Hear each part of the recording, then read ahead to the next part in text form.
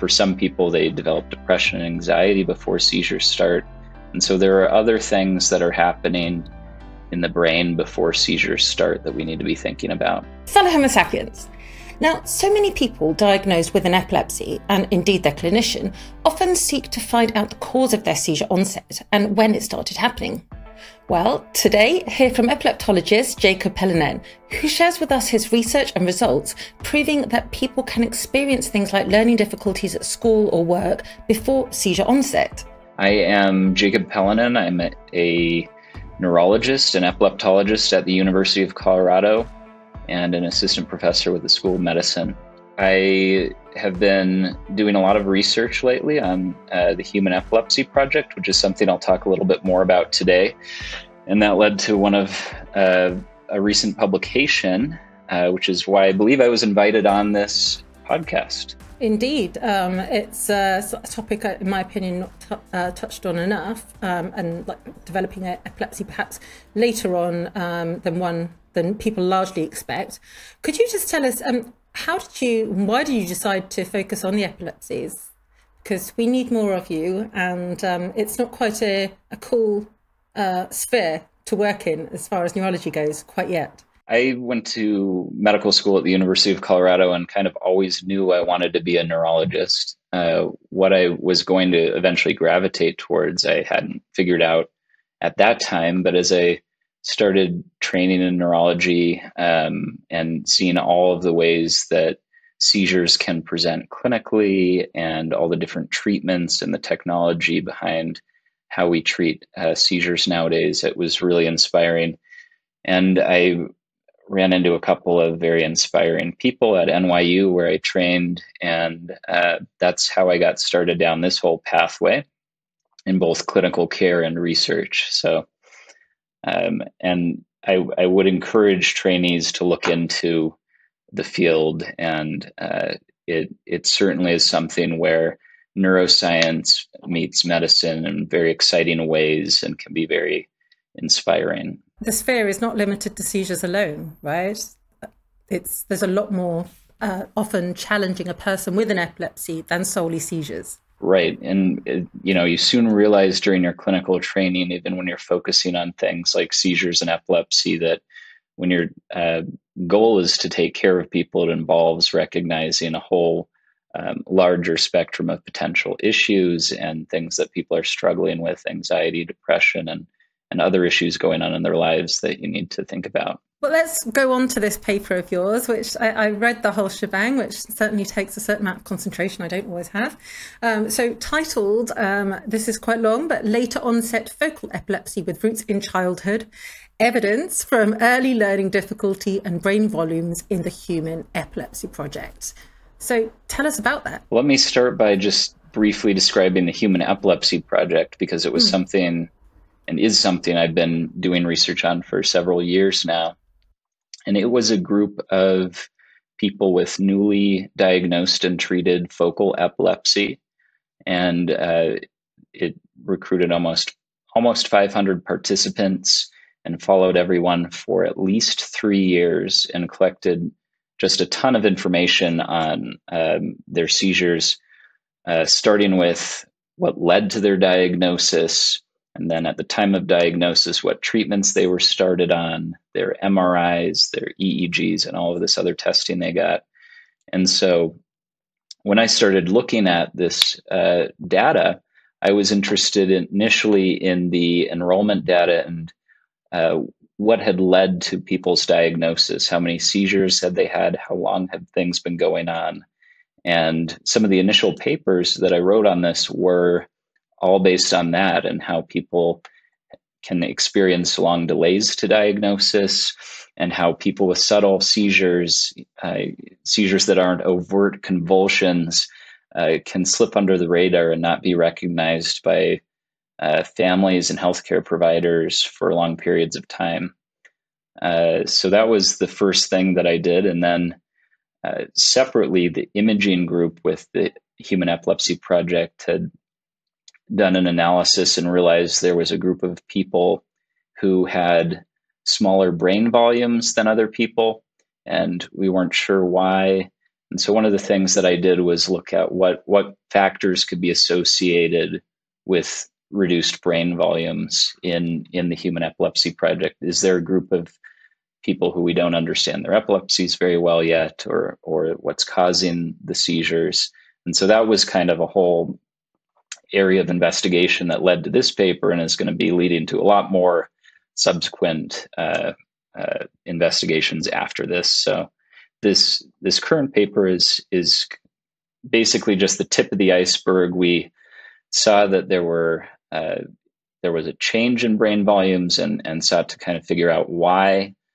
And I would say the two things that I found most interesting about this analysis were, number one, when I looked at everybody's pre-seizure or pre-diagnosis seizure histories, the number of seizures that people had in their seizure burden prior to being started on medications wasn't associated with any structural brain changes. So that was reassuring. If people are having a lot of seizures and they get started on treatment, that's still early enough to prevent anything like focal atrophy of the temporal lobes and other things that we found in groups of people that have seizures for much longer periods of time. And then the other thing that was very interesting was that the one association that we found with structural brain abnormalities was people reporting a history of learning difficulties in childhood or in school. And in retrospect, I find, people will in clinic who I'm taking care of will mention things like struggling in school and struggling with work prior to seizure onset. And we know that for some people that's the case, and for some people they develop depression and anxiety before seizures start. And so there are other things that are happening in the brain before seizures start that we need to be thinking about. So, I mean, this might sound random and totally impossible, but is there some way potentially that if we identify in a person that they seem to suddenly, out of the blue, be struggling in school or college, or they have an onset of depression with no identified cause, would it be worth speaking to a neurologist in that case? I mean, that happens to loads of people, doesn't it? So, I mean, how do you take those early signs and figure out if that may be an epilepsy or not? Or do you just keep tuned and see if something else happens? Yeah, that's a challenging question, especially when you kind of overlay the healthcare resources question on top of that, and the lack of resources, particularly the numbers of neurologists and epileptologists in different regions. But I would say that it's worth for any clinician to try to figure out what the underlying cause of new onset symptoms are. And part of that, part of what I would like to do over the course of my career is just increase the recognition of seizure symptoms and symptoms around seizures that are being under-recognized. A lot of focal seizures have subtle symptoms that tend to get underdiagnosed and under-recognized. And just recognizing those earlier can make a big difference in people's lives. So I was on the tube today. I'd just gone to see a friend, and I was thinking at the time, for some reason, that I remember having what I considered to be tiny little focal seizures years ago when I was just traveling, for instance. They would happen almost daily, but I didn't recognize that for what it was. And it wouldn't get brought up with a clinician. It was my neurologist. And I was just like, well, that's just feeling a bit funny and it's no big deal. It's not a seizure. That was the presumption I had back in the day. And now in retrospect, I'm thinking, oh my God, that was valuable information to record and convey to my neurologist. Absolutely agree. And it's a surprisingly common story. I see people in my clinic all the time who have, come in, they're brought in, they're referred to me because of a larger convulsive seizure. And then when I'm getting into their history and talking about things with them, they'll realize, oh, I'm also having these other sensations that are short lasting, sudden onset, strange, and they're all similar. And that's really the hallmark of what a seizure is. If you don't feel what you consider to be normal and it feels a bit weird inside, it's worth bringing up, right? Definitely worth talking about.